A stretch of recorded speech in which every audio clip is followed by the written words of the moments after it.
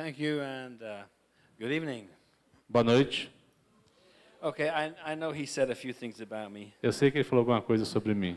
I'm not quite sure what he said. Eu não sei exatamente o que ele falou, mas... But I just want you to know I do know a little bit of Portuguese. Sabe, eu sei um pouquinho de português, But I'm not going to speak any Portuguese tonight. mas eu não vou falar nada de português hoje. Sorry if that's a disappointment.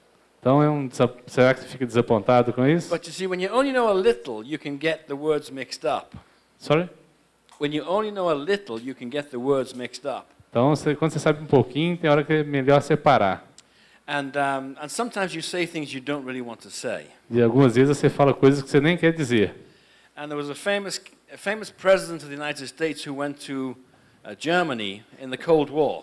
Um famoso presidente dos Estados Unidos foi na Alemanha. And he wanted to identify with the German people. Ele queria se identificar com os alemães. And so, in front of 500,000 people, he said, "Ich bin ein Berliner." E ele, em frente a 500 mil pessoas, falou esse negócio aí. Ich bin something. Ein Berliner. Sorry? Ich bin ein Berliner. Ich bin ein Berliner. And what he thought he was saying was, I am a Berliner. I am what? Berliner, from Berlin. Ah, ele falou assim, eu sou de Berlim. What he actually said was, I am a hamburger. Eu sou um hambúrguer, que ele falou. De verdade. So it's dangerous to have a little bit of language. Então é difícil quando a gente sabe muito pouco, é difícil a gente falar alguma coisa. It's great to be with you tonight. É muito bom estar com vocês hoje à noite. As Nelson said, I'm from England. Como o Nelson já falou, eu sou da Inglaterra. And so I won't be jumping up and down because we're very calm people.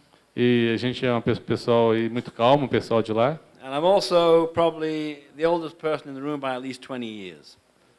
Sorry? The oldest person in the room by at least 20 years. Talvez eu sou a única pessoa aqui que tem mais de 20 anos. But I want you to know that with age comes a little bit of wisdom.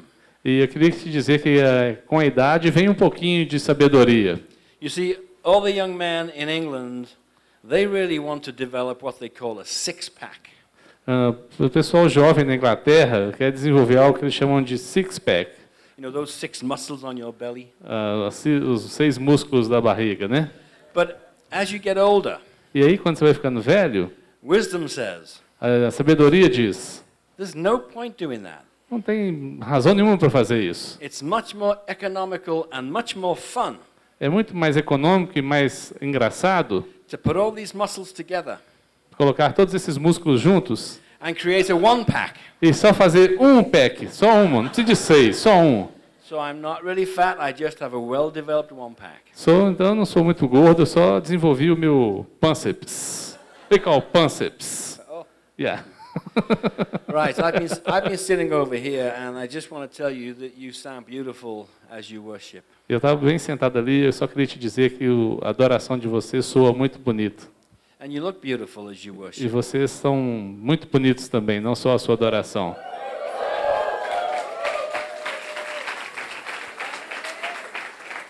Well, not that beautiful. Não é tão bonito assim como vocês acharam. Okay, let's go.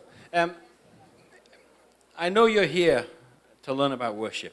Eu sei que vocês estão aqui para aprender sobre adoração. And if I had to give my little talk a heading tonight, e se eu tivesse que falar algo bem pouco, meu cabeçalho hoje à noite, it would be, "Oh come, let us adore him." Seria assim, venham adorar a Ele, vamos adorá-lo. In true worship. Em verdadeira adoração.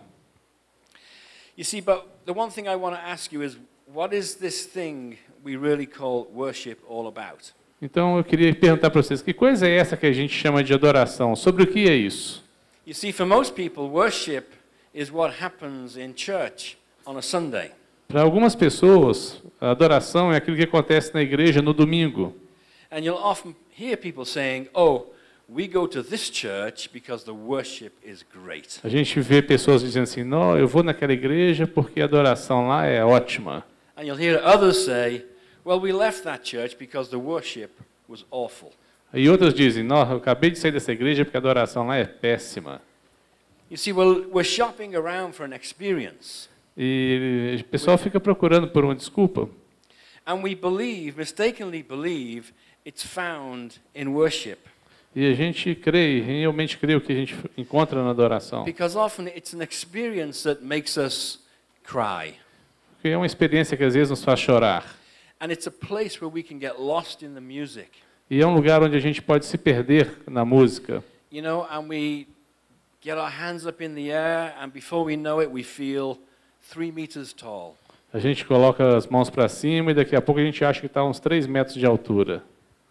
And church becomes a place we go because it makes us feel good. E algumas vezes a igreja se torna um lugar que a gente vai porque a gente se sente bem. And we come out of church feeling as though we've touched God. E a gente sai da igreja às vezes achando que a gente tocou Deus. But the truth is, sometimes Mas a verdade é que em alguns momentos it's mostly been about us. tem sido muito mais a respeito de nós mesmos do que de qualquer outra coisa. And it's mostly been for us, E em algumas vezes é para nós, about how we feel. sobre o que como a gente se sente. You see, and tonight I'd suggest to you that there's a lot more to worship than this. E hoje à noite eu queria te sugerir algo que é muito mais em adoração do que simplesmente isso que eu acabo de falar. And if we want to worship God and lead others in the worship of God, E na adoração a Deus, and lead others in the worship of God, liderando a adorar a Deus, then we need to understand what true worship really is. e quando a gente vai liderar outros também a adorar a Deus, a gente precisa de entender o que é a verdadeira adoração. And so, as you begin to learn new techniques, Quando você começa a aprender algumas técnicas, and as you learn how to make your voice better, por exemplo, como fazer sua voz soar melhor, and as you learn how to lead people into the presence of God, e quando você aprende a como liderar as pessoas e levar as pessoas na presença de Deus, it really is important to understand that it's not just about the chords you play. e você precisa então entender que não é só sobre os acordes que você toca, It's not necessarily about your skill as a musician. e talvez e não é necessariamente sobre a sua condição como músico, And it's not always about the words and the melody. e também não é sobre a melodia e nem muito menos sobre as palavras. All these things are important Tudo isso é importante to the real meaning of worship and worshiping God. para realmente adorar a Deus. These things are secondary. Mas como a gente quer falar sobre adorar a Deus mesmo, essas coisas que eu disse são secundárias. See, I believe God wants all those things in our worship. Eu creio que Deus quer todas essas coisas na nossa adoração. Great songs of content. Canções maravilhosas com ótimo conteúdo. Sung to Him the best we can. Aquelas que a gente pode fazer da melhor forma que a gente pode fazer. He loves it when we sing to Him. Ele ama quando a gente canta para Ele assim. He loves it when we worship Him. E Ele ama quando a gente o adora. But there's so much more He wants in Mas our tem worship. tem algo que Ele quer muito mais na nossa adoração. And if we're to please Him, E se a gente quer agradá-lo, our worship has to be true worship. It has to be real. a nossa adoração tem que ser verdadeira, tem que ser real. So what do we mean by true worship? E o que quer dizer, então, verdadeira adoração? Well, the Oxford English Dictionary, Do dicionário Oxford da língua inglesa, one of the most famous dictionaries in the world, um dos dicionários mais famosos do mundo, says that true diz que verdade means loyal and faithful and real. é algo que é leal, fiel e real. And if we look at the word worship, E se a gente olha então para a palavra adoração, it says that worship means to honor someone because of their worthiness. significa então honrar alguém porque ele é digno, por causa da dignidade dessa pessoa. To bring devotion or total loyalty toward a person because they deserve our praise. Devotar toda... To bring devotion Levar- or total loyalty toward a person because Levar they devoção e deserve, total lealdade because they por causa de uma pessoa que é digna de louvor. Now, one of the songs we sing at Christmas Algumas das canções que a gente canta no Natal It's called, "O come, all you faithful." Uma delas diz assim: venha, você fiel. And the line of the chorus says, "O come, let us adore him." E uma dessas canções, essa canção diz assim: venha, vamos adorá-lo. But as we sing these words at Christmas, Então a gente canta isso no Natal. I'm not really sure that we understand totally what we're saying. Eu acho que a gente não entende muito bem o que a gente está cantando quando a gente canta isso no Natal. As we claim to come and adore him. Quando a gente canta, venha, vamos adorá-lo. Because if we look at the dictionary definition of adore, Porque se você olhar na definição do dicionário sobre adoração, it means loving someone with a deep love. significa amar alguém com amor profundo. So when we sing, "O come, let us adore him," Quando a gente canta, então, venha, vamos adorá-lo, what we're actually saying is, "O come, let us love him with a deep love." significa que a gente está dizendo assim, vamos amá-lo com um amor profundo. And if we're wanting to worship God with a true worship, E se a gente quer realmente adorar a Deus com a verdadeira adoração, then what those words really mean então o que essas palavras realmente querem dizer? are, "O come, let us love him with a deep love." Então vamos amá-lo com amor profundo, With loyal, real, and faithful devotion. com uma devoção leal, fiel e real, Giving honor to him, e honrá-lo, because he is worthy and deserving of our praise. porque ele é digno do nosso louvor. You see, we often ignore the words we're singing. Então a gente sempre ignora o significado daquilo que a gente está cantando. We know them so well. A gente sabe mais ou menos. And often the meaning just escapes us. E algumas vezes a gente só perde isso. And they become of no value. E isso fica sem valor. And although they satisfy us, E algumas coisas nos satisfazem. God knows that we don't mean what we sing. God knows? God knows that we don't always mean what we sing. E Deus sabe que a gente nem sempre está falando o que a gente nem sempre quer dizer o que a gente está falando. See, here's the thing. A coisa é a seguinte: If we say we adore someone, se a gente fala assim, eu adoro alguém, if we adore something or someone, how does that affect our lives? se a gente adora alguém ou alguma coisa, como é que isso vai afetar a nossa vida? You see, because when you adore something or someone, it changes you. Porque quando você adora alguma coisa ou ou alguém, isso vai mudar, vai trazer mudança para você. Because you begin to love the things that they love. Porque você começa a amar as coisas que esse objeto da sua adoração ama. How many of you are married? Quem é casado aqui? Levanta a mão. Oh, wow. Me. You see, those of you who are married or are in a long relationship, Aí, vocês que já foram casados, vocês têm um relacionamento de algum tempo. Eles estão casados. will realize that you can no longer do just what you want. Você sabe, a partir desse, você já sabe que você não pode fazer tudo o que você quer. Because the person you're with is special to you Porque a pessoa com quem você vive é especial para você. and worthy of your attention. E ela é digna da sua atenção. And what's important to him or her becomes important to you. O que é importante para ele ou para ela se torna importante para você também. In fact, you become devoted to them. De fato, você se torna devotado a essa pessoa. So the guys get a passion for shopping Se a pessoa que tem paixão por compras, and girly flicks girly movies, e gosta de filmes, and the girls get a passion for soccer and polishing his car. e a menina fica com paixão por futebol e outras coisas assim. Because what's important to them becomes important to you. Porque o que é importante para um se torna importante para o outro. You love what they love Você ama o que a outra pessoa ama. and you hate what they hate. E você odeia o que a outra pessoa odeia. See, I got 2 boys Eu tenho 2 filhos.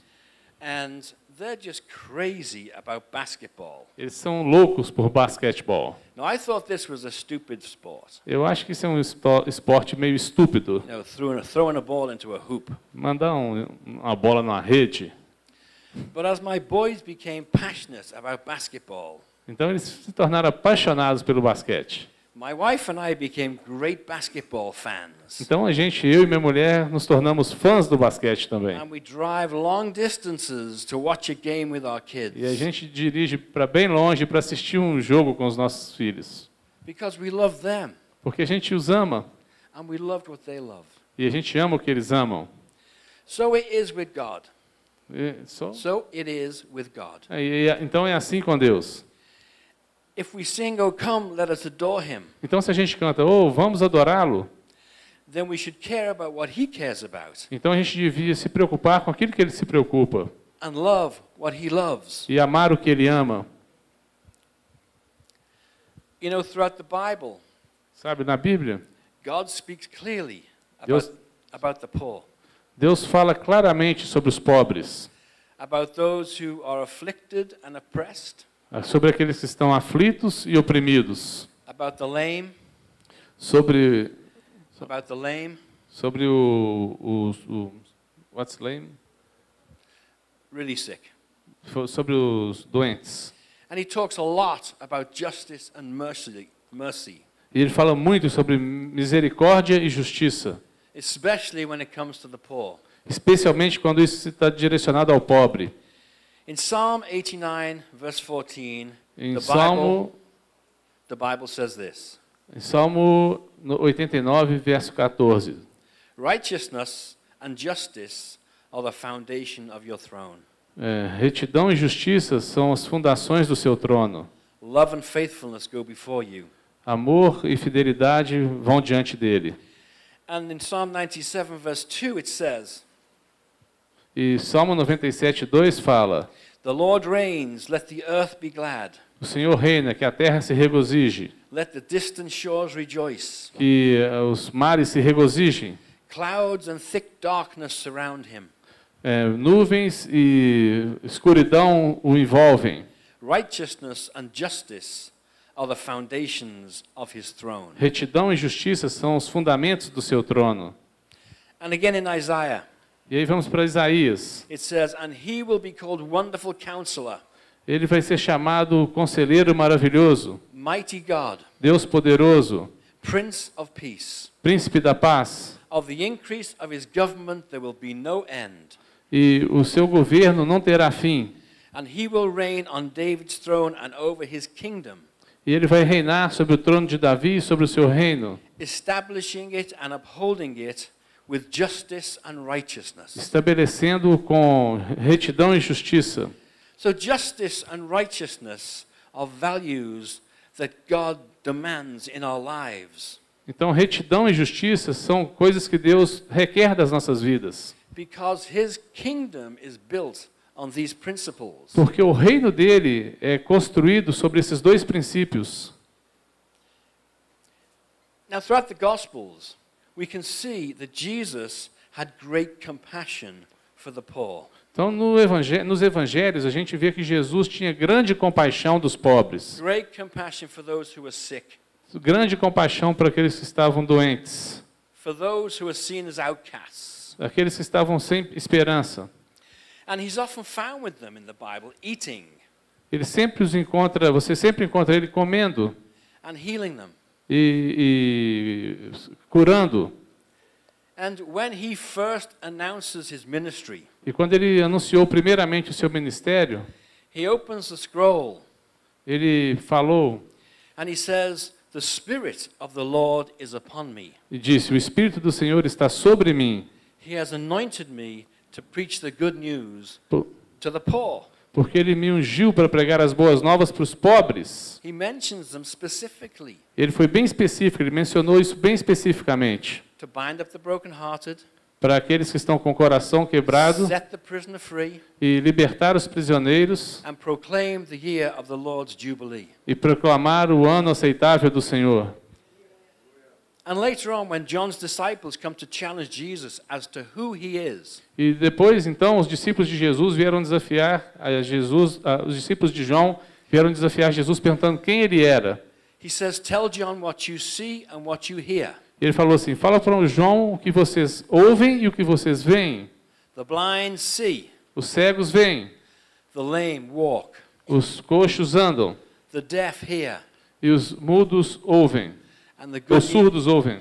And the good news And the good news. is preached to the poor. E as boas novas são pregadas aos pobres.